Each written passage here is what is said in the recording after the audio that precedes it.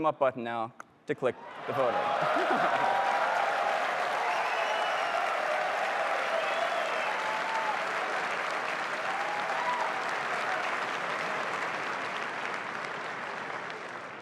From that sound, I think people say, use the shutter button to turn your volume up. So in addition to this, we've added optional grid lines. So you can use the rule of thirds to compose your photo or line it up. You can now pinch to zoom right within the camera. And if you hold your finger over part of the scene now, we'll set the auto exposure and autofocus lock. And you can even move it around, and it'll stick to that.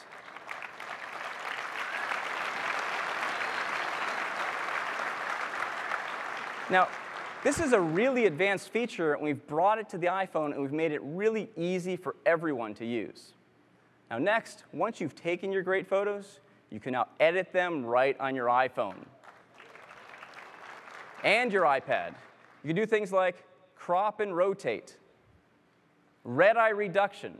So if you've taken the photo at left where the flash has caused a red eye, you can automatically remove that red eye right on your iPhone or iPad. And we even brought over the one-click enhance that we pioneered in iPhoto on the Mac, and it brought that to iOS. So you can see when you applied one tap enhance to the right, how the color tones look so much nicer, how it pulls detail out of shadow. It's really nice. So some great photo editing features and really nice camera enhancements.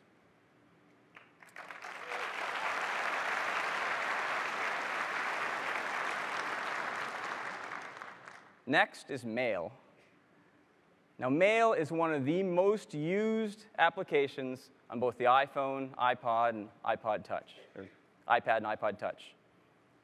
And we're making it even better in iOS 5. We're adding rich text formatting, so you can set things as bold, italic, and underline. You can control the indentation. So if you're forwarding something, you can unindent it or further indent it. You can now drag the addresses between two CC and BCC. You don't have to retype them again. We've added support for flagging, so you can flag and unflag. Now, this next one has been an incredibly popular request. In addition to searching from, to, and subject, you can search the entire contents of all your messages, both the messages on your phone and all of the messages back on the mail server. So search the entire contents of your messages. For the iPad, we added a really nice swipe to inbox gesture. So it makes it really nice to use this in portraits. You can swipe it on, tap on something, swipe it off. And with every release of iOS 5, or iOS, we continue to add more support for our enterprise customers. And one example of that in iOS 5 is we've added support for S-MIME. So now, I think we've done a really nice job of this. So now if you have the certificate of someone else, you automatically get this lock icon right in the addressing field to show you this will be encrypted when sent to the other person. And let me just go ahead and give you a demo of a few of these features now. All right. So first, I can just show you a simple gesture. I can just pull on the inbox right from there. So anywhere you are when you're in portrait, just pull it on. You don't have to go hunt up and find the right button for it. You can see we have flagging here, so I can tap on that flagged message. Oh, one other feature we've added is a built-in dictionary throughout the OS as a service now. So before, we had a dictionary in the iBooks app. But we now have brought that to the entire OS so all apps from the App Store can use it. So here, if I just press down, let's say on lychees, I don't know what that is, let's say, I get a define in addition to copy. Tap define. There it is, built-in dictionary. It's great.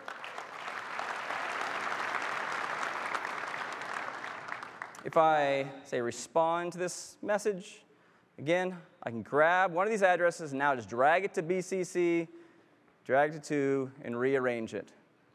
It's really nice and easy. Now, there's one more feature I want to show you, and it's actually a system-wide feature having to do with the keyboard. When we released the original iPhone, we revolutionized the way people would type on multi-touch displays. And we keep on challenging ourselves to make that even better. Well, we have a new variant of the keyboard in iOS 5 for the iPad, which we think people who like to type with their thumbs while holding it are really going to like. In the bottom right, you see the keyboard button, and now it has some grab handles. If I just take those and drag it up, it splits it into two. And so what it does is it just moves the keys closer to your thumbs and the sides. So you can put it wherever you want. It's really nice, and it's persistent for every app in the system. It just stays where you put it. If you want to put it back down, just press and hold. Say dock and merge, it goes back down to the bottom. So even a split keyboard.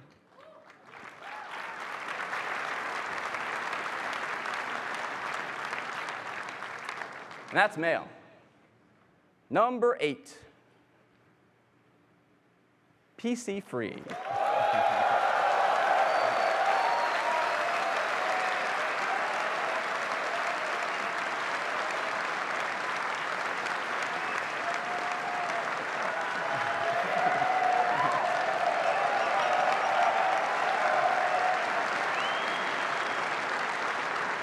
So we've built these incredible devices, the iPhone and the iPad, and people get them home, they open up their box, and they see this.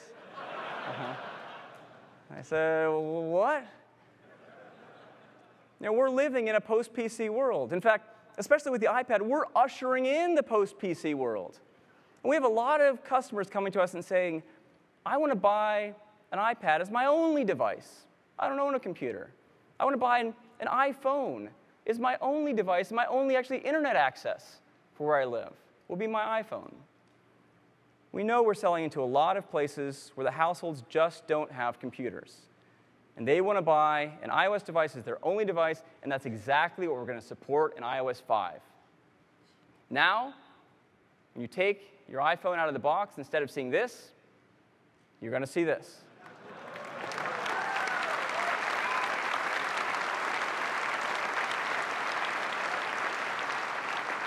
You can now set up and activate your device right on the device, and you are ready to go. It's that easy. And of course, there's some other things we had to do to make this possible. Software updates are now over the air.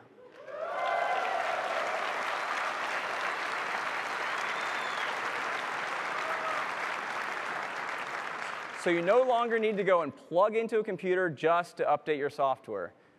And of course, they're now Delta updates.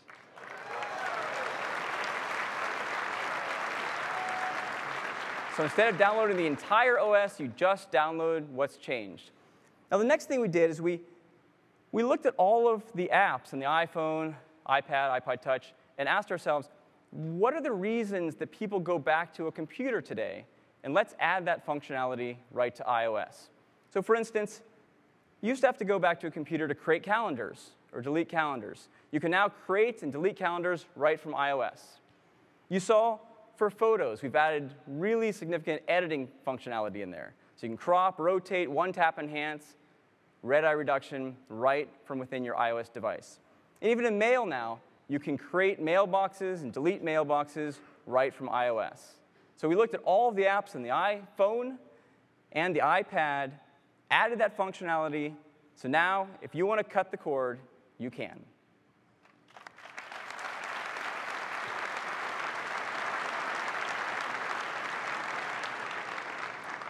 Next is Game Center.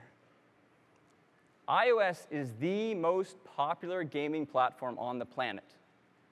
There are more than 100,000 game and entertainment titles in the App Store. And so about 9 months ago, we launched Game Center. And we did it to make it even easier for people to find players to play games against, and also to make it easy for you to compare how you're doing against your friends. Well, in just 9 months, we have 50 million Game Center users. Now,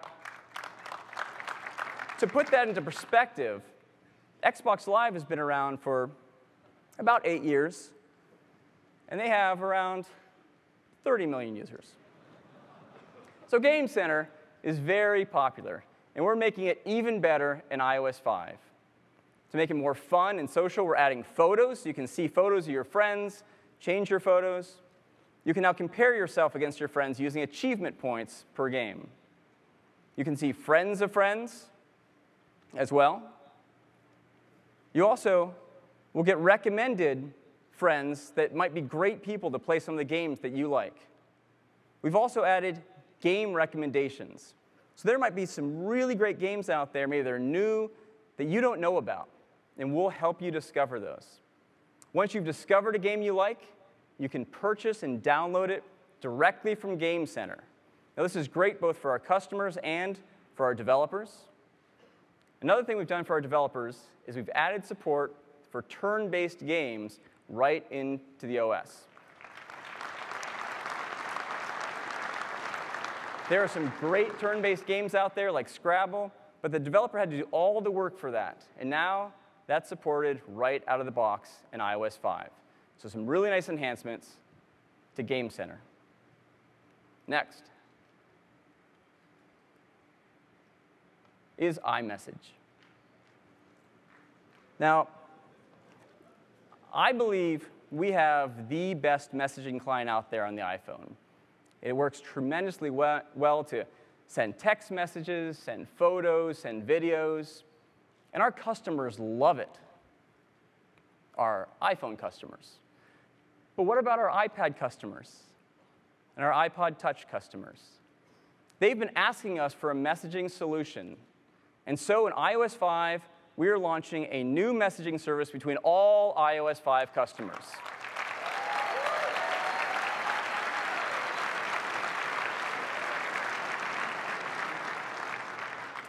And we call it iMessage. So iMessage supports the iPhone, the iPad, and the iPod Touch.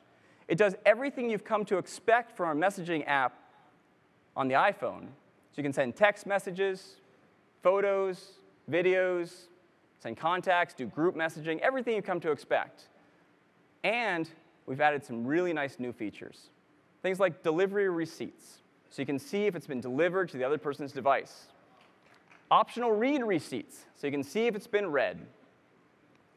This is one of my favorite, typing indication. So you can tell now if someone starts typing and they're responding to you, you know you're about to get that message. iMessages are pushed to all your devices. So if you start a conversation on your iPad and later pick up your iPhone, you can pick up right where you left off with all the context of that conversation to date.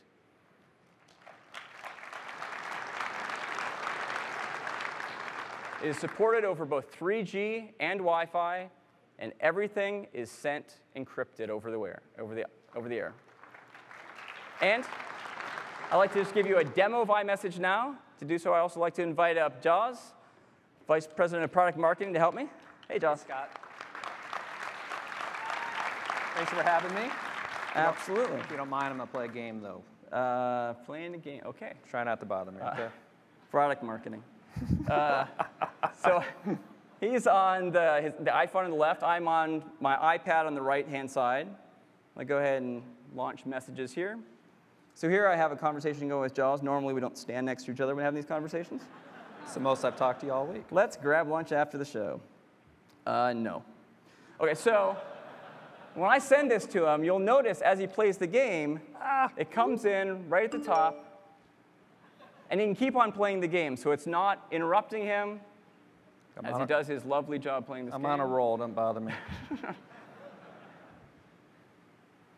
But at any time, he can get right back to that message. Uh-oh. At any time. I think this might be a good time. At any time, you can. It's so addicting. Just by pulling down, tapping on that, takes him right to this. Now, as he starts typing, see on my side where there's the 3 dots in the balloon. That lets me know he's currently responding. Well, I'll check maybe some other messages while he's doing so. So then when he sends the message, you see where it's sent. He gets a little delivered. It already knows it's been delivered right to my device. And when I tap on his message, it sends a read receipt saying read 11:15 a.m. He knows I've read it. So read receipt's great.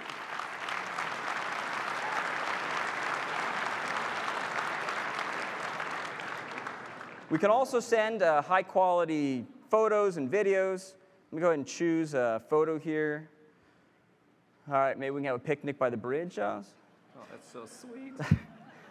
Send him a little picture. Again, you can tell from the dots on his side that I'm composing it right now. Send it off.